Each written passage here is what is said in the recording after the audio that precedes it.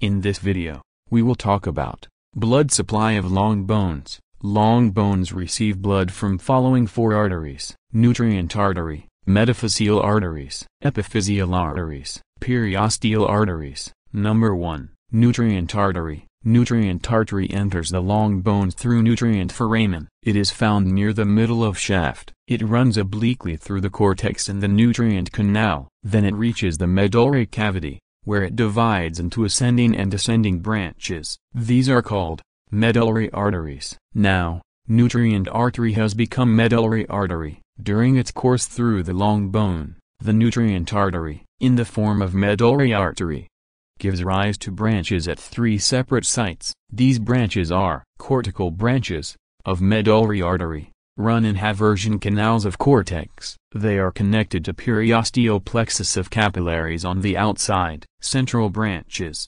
It drains into the meshwork of medullary sinusoids, of bone marrow. These sinusoids eventually drain into central venous sinus. Terminal branches. The ascending and descending medullary arteries reach the ends of long bones, where they give rise to terminal branches. These branches drain into central venous sinus. Some branches also anastomose with metaphyseal and epiphyseal arteries. Number 2. Metaphyseal arteries. These are branches of numerous arteries found near ends of long bones. These branches enter long bones through numerous vascular foramen, located inner to epiphyseal line. They eventually anastomose with medullary arteries early, and later on, with branches of epiphyseal arteries. Number 3. Epiphyseal arteries. These are derived from anastomosis of arteries around the joints. At each bone end, these branches enter the bone through vascular foramen, located outside the epiphyseal line. Within the spongy bone of epiphysis, these arteries branch out to form end arterial loops that drain into epiphyseal venous sinusoids.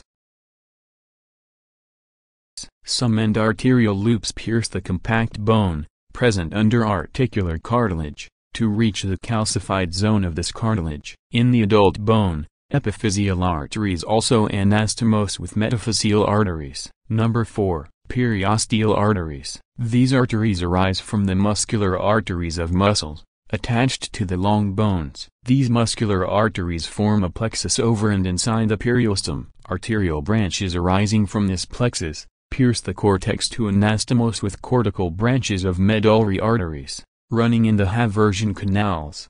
In this way, these arteries provide nutrition to the periostum, and the outer part of the bony cortex.